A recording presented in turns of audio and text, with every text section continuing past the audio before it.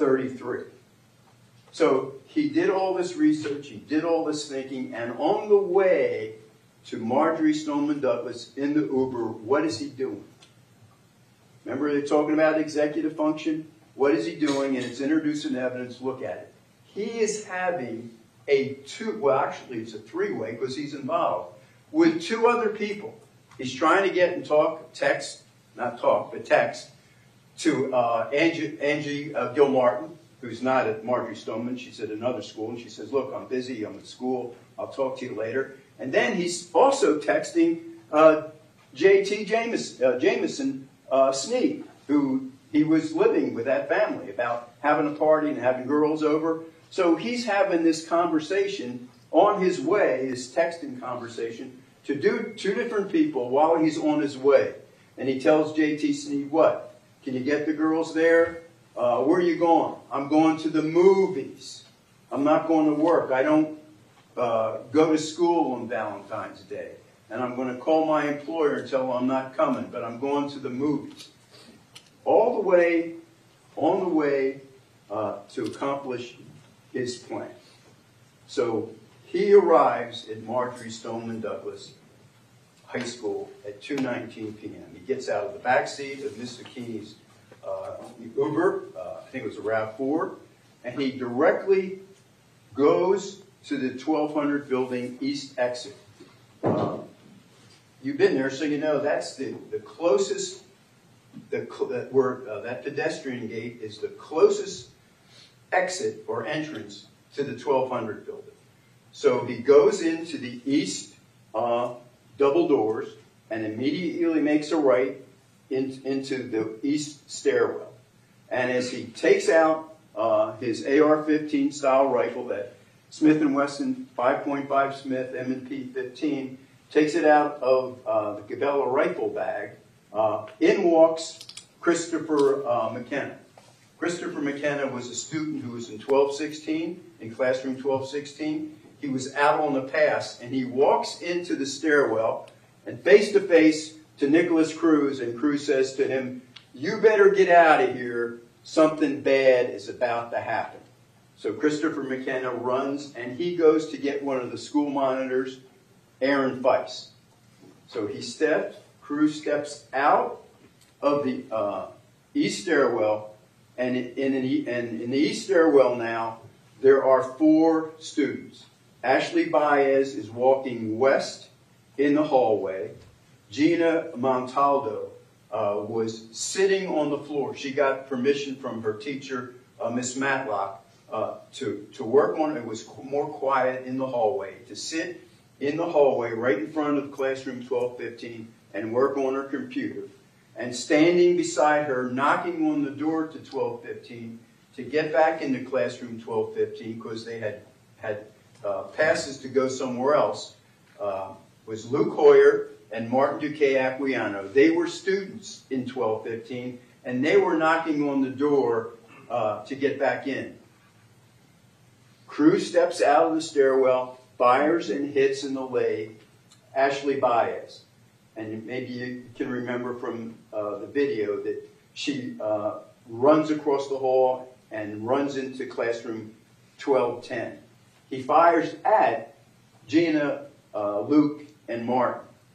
Then he goes over to classroom 1216. 1216, classroom 1216, if you recall, is the second classroom on the north side of the hall. It's the second classroom as you come in the east double doors. So he fires into classroom 1216, shatters the glass, and he fires and he hits Alex Schachter, who was getting up from his desk. He hits him twice in the chest. Alex was 14 years old, got shot twice in the chest, and he died of his wounds. Cruz fires into 1216, then he walks away right next to 1216. He kneels on the ground. He takes off his backpack. He unzips it and brings out his tactical vest with the 10 magazines in it. He puts the vest on. He takes out the 10-round magazine, lays it on the ground, pulls out a magazine from the vest, and puts a new magazine into the gun. Then he walks over to classroom 1214 and 1215. 1215 is the second classroom on the south side of the hall from the east double door entrance.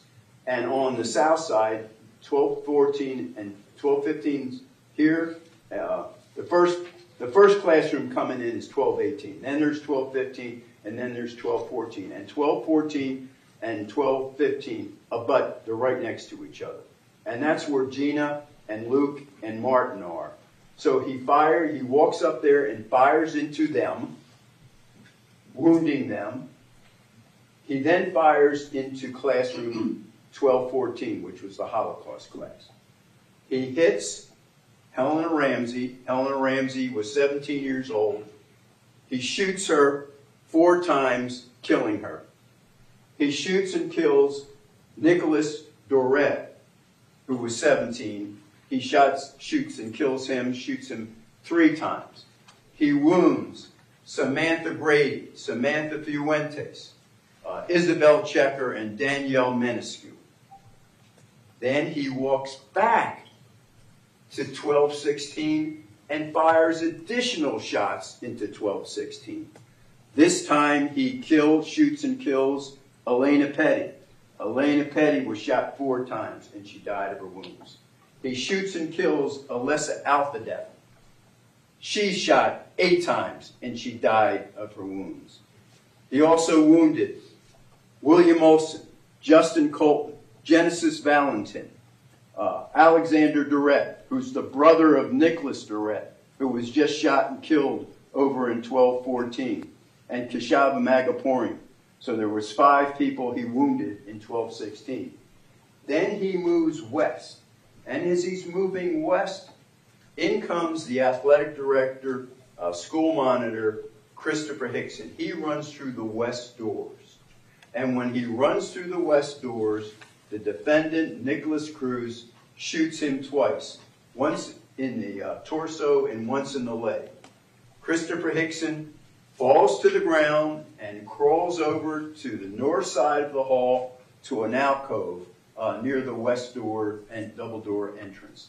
And he's seeking, cover, shelter. The defendant continues west.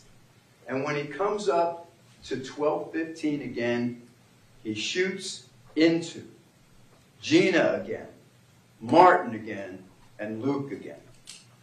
And Gina, and you saw the photographs, you remember the testimony of Dr. Osborne, the medical examiner? He did the autopsy on Gina Montalvo. She was shot 4 times, and she died of her wounds. But 2 of those wounds were contact wounds. Contact wounds, which means the end of that M&P 5.56 AR-15 style rifle was right up against her chest and right up on her abdomen. Right on her skin. She was shot 4 times and she died. And she also had what Dr. Osborne called a defensive wound. What's a defensive wound? When someone tries to protect themselves by raising their legs or their hands. Joaquin Oliver had one too, if you'll recall. Gina had a bullet that went through the back of her hand and came out her palm, as if holding up to protect herself. She had a contact wound of her chest and her abdomen. She died of her wounds. And do you remember what one of the YouTube comments from Nikolas Cruz was? Remember? I don't mind shooting a girl in the chest. That's exactly what he did to Gina Montalvo. Then he walks, after he shoots into Luke and Martin and Gina, he proceeds to 1213. Classroom 1213 is the next classroom as you proceed west on the north side of the hall, next to 1216. He fires into 1213, and when he fires into 1213, he shoots and kills Carmen Chentra. He hits, one of the shots hit her in the head, She died of her wounds. He wounds Madeline Wilford, Samantha Mayer, and Benjamin Wickander. Then he proceeds west. And as he's proceeding west, he passes on the north side of the hall Christopher Hickson. And I'm going to show the video. He turns and fires a third shot into Christopher Hickson. And Christopher Hickson died of his wounds. Christopher Hickson was 49 years old. The defendant then walks to the interior door that leads into the west stairwell. And as he enters the west stairwell, here's Aaron Feist. Aaron Feist is a coach, and he was a school monitor that Christopher McKenna ran to get. And Coach Feist opens up the outside door to the west stairwell. Just as Cruz enters the stairwell from the interior door, Cruz turns and fires and hits Coach Feist twice in the chest, killing him. Coach Feist was 37 years old. He died of his wounds right there outside that west stairwell door. Cruz then goes up to the second floor and goes up on the west stairwell to the second floor looking for more targets. Now, the students and teachers on the second floor had heard the shots from the first floor. The defendant fired 70, I want to say that again. The defendant fired 70 shots on the first floor and 2 shots in the west stairwell at Coach Feist. You talk about finger tapping, and you heard it. He fired 70 shots on the first floor. So he goes up to the second floor. The teachers and students had heard the sound, so now they're taking precautions, a code red, for an active shooter. So they turn off the lights, they get away from the door, they're hiding. And as you know, there's 10 classrooms on the first floor, 10 on the third floor, and second floor, 10 on the third floor. So the 10 classrooms on the second floor, 3 of those classrooms were empty. The defendant fired 6 shots on the second floor. He couldn't find any targets. He fired into classroom 1231, which was empty, and 1234, which was empty. So he goes the length of the hallway after firing the 6 shots, and now he's at the east stairwell. So he goes up the east stairwell. Now, the students and teachers on the third floor didn't hear, they heard some noises, but they weren't as distinct as what the teachers and students heard on the second floor. So they, at 2:22:38, the fire alarm went on. And remember, we talked about the evidence was that the dust from the ceiling tiles, because of the percussion of the defendant firing his weapon on the first floor 70 times, caused the ceiling tiles to pop up. And when the ceiling tiles popped up, dust came down. And you saw it on the video, the dust. It looks like smoke. So the camera system doesn't know the difference between dust and smoke, so it sounded at 2:22:38. So the teachers and the students on the third floor, when they hear the fire alarm at 2:22:38, they evacuate. They didn't hear the shots like the students and teachers on the second floor. So and as you know, there's a stairwell on the east side and a stairwell on the west side, so the students and teachers started to evacuate. But once the students started to evacuate, they heard the shots on the second floor, and you saw it on the video, they all come running back. And there's a mishmash, everybody running and trying to get somewhere. Meanwhile, the defendant is coming up the east stairwell. And as he comes up the east stairwell and opens the door, the first classroom on the east side, on the north part of the hallway, is 1256. And that's Scott Beagle's classroom. He was a geography teacher. So he is holding the door open, and you can see it on the video. He's holding the door open for his students so they can get into the classroom. And the teacher next to him in 1255 was Stacy Lapel. She was the English teacher right next to him. She's also holding the door open for students, not just their students, any students to run into the classrooms for safety. So when Cruz comes in out of the stairwell, he fires 4 shots into the back of 35-year-old Scott Beagle and kills him. Scott Beagle died right there. He also fired and wounded Stacy Lapel. The defendant continues to fire down the hallway. He hits and wounds Meadow Pollock and Carol Ogren, and they run and they hide in the alcove of classroom 1249. He shoots and wounds Anthony Borges, Kyle Lehman, and Marion Kavachenko, who were in the hallway. He continues to move west, and as he's moving west, he fires again. This time, the students are running to the west stairwell. He hits in the leg Joaquin Oliver, who runs into the alcove of the men's restroom on the north side of the hallway. He shoots and he hits Peter Wang, who falls in the southwest corner right next to the west stairwell door. And he hits and kills Jamie Guttenberg. Jamie Guttenberg is running to the west stairwell. And as she runs, he shoots her and hits her in the back. In the back, right near her neck. It severs her spinal cord. I don't know if you remember Dr. Osborne's testimony. She falls through the west stairwell door and falls onto the third floor landing on the west stairwell. The defendant continues west, and you'll see it on the video. He turns and aims into Meadow Pollock and Carol Ogren.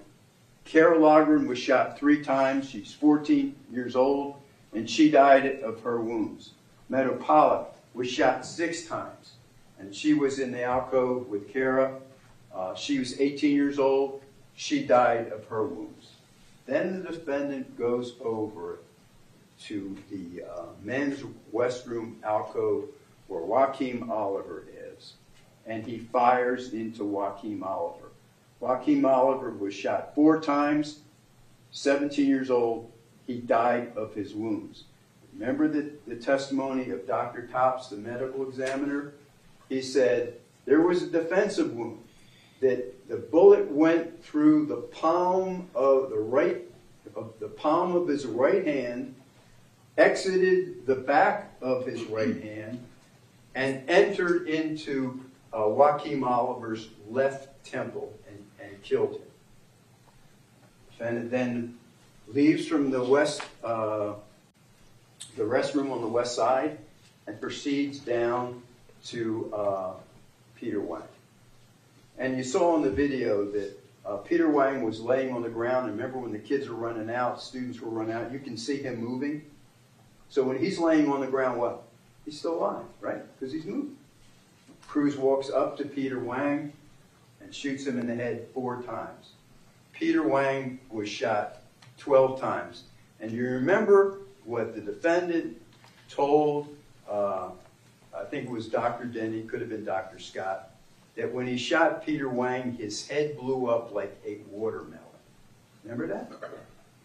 He was shot 4 times in the head. Peter Wang died of his wounds. The defendant then goes over and he looks out the west stairwell door, that little window in the door. And then he doesn't go down the stairwell. He goes into 1240. He shoots the glass out, shatters the glass, reaches in, opens the door, and now he's in 1240, the teacher's lounge. Why is he in 1240? Because of what I was talking about before. The west windows look over the west part of the campus, and the south windows look over the south part of the campus. On the south side, there's a courtyard. On the west, there's walkways and there's parking lots. The defendant fired his AR-15 5 times out of the west window and 5 times out of the south window, looking for targets.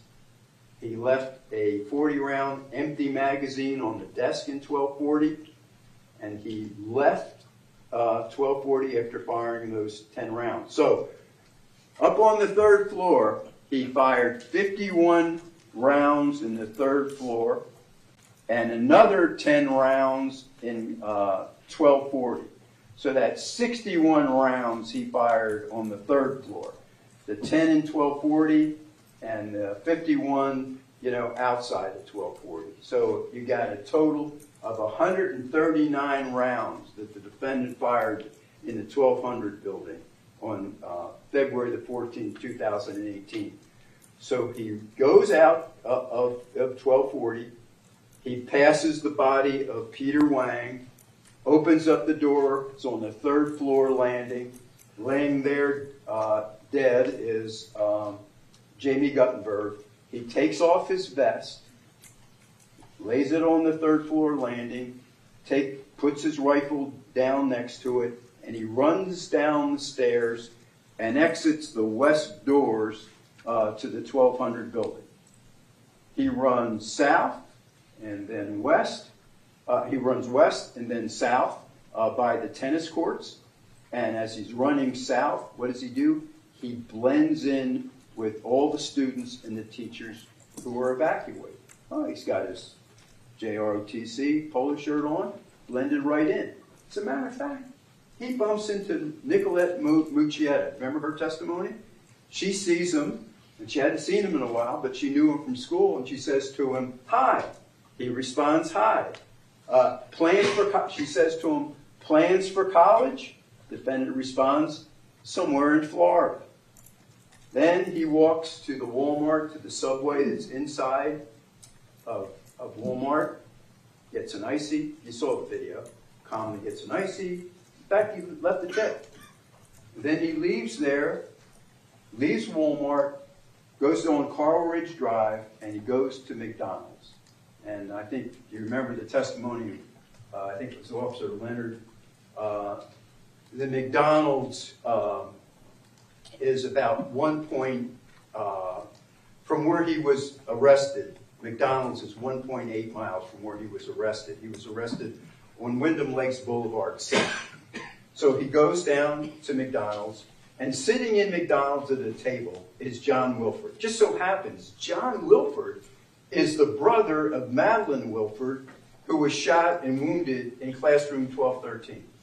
But the defendant didn't know John Wilford, and John Wilford didn't know the defendant, but the defendant walks up to him as he's sitting in the booth, and he starts talking, and he asks John Wilford for a ride, and John Wilford says, "I can't give you a ride, my mom's picking me up." And sure enough, the mother came, they both get up, John Wilford walks out, the defendant follows him, John Wilford gets in his mom's car, the defendant crosses Carl Ridge Drive into Wyndham Lakes and walks around. So Officer Leonard spots him and arrests him at approximately 12:40 p.m. So the place of arrest was 1.8 miles from McDonald's and 2.9 miles from Marjory Stoneman Douglas, and he's placed under arrest. So when crime scene from the Broward Sheriff's Office comes, they obviously find, remember they found the video with the cell phone videos on it in the east stairwell. They find the Cabela bag in the east stairwell. Well, they also find, obviously, the rifle, the 5.56 Smith & Wesson M&P 15. Had a round in the chamber, as you probably know with a semi-automatic. Once a round goes out the barrel, another one pops in. So there was a round in the chamber, and there were 23 rounds still in the magazine. And the magazine, that was the magazine with a swastika on either side of it. Well, in that magazine, there were 23 rounds. Of the 23 rounds, guess what? 11 of them were tracer rounds. So, and in the vest, there were 5 magazines. There was a 40-round magazine, in the tactical vest in one of the pouches. There was a 40-round magazine that was fully loaded with 40 rounds. There were 3 30-round magazines that were fully loaded with 30 rounds. And there was another 30-round magazine that had 29 rounds in it. And in one of those magazines, there was another 9 tracer rounds. Now, remember George Bello? He was the firearms expert. He says, I can tell a tracer round when it's full because of the orange tip and how it's manufactured. But once it's fired, I can't tell if any of the casings that were found, of the 139 casings, if any of them were tracer rounds. But There were 11 tracer rounds in the magazine that was in the gun, and another 9 tracer rounds that were in one of the magazines that was found in the vest. The police also found 3 magazines on the first floor, an empty 10-round magazine, an empty 30-round magazine, and another magazine in the hallway that was a 30-round magazine that had 9 rounds in it that hadn't been fired. On the third floor, there was an empty 30-round magazine in the third floor hallway, and you can see in the video him reloading on the third floor.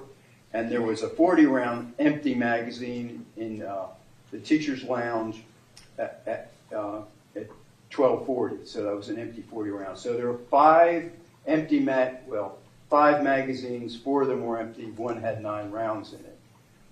And of course there was 23 rounds in, well actually 24, because 1 in the chamber in the rifle that he left behind. So he carried out his plan. And his plan was, and he told everybody what his plan was. They found his phone and the cell phone with 3 cell phone videos on it. And the one that he made on February the 11th, 2018, hello, my name is Nick. I'm going to be the next school shooter of 2018. My goal is to kill at least 20 people with an AR and a couple of tracer rounds. I think I can get it done. Location, Stoneman Douglas in Parkland, Florida. It's going to be a big event. And when you see me on the news, you'll know who I am. Haha, you're all going to die. Can't wait. Can't wait. That was his plan. He carried it out.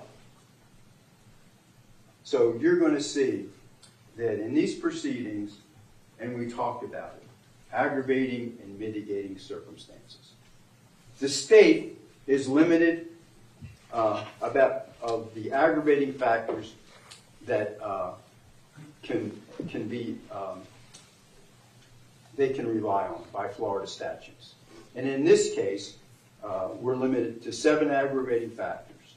And before I discuss the aggravating factors, Aaron, I'd like to play the video, please.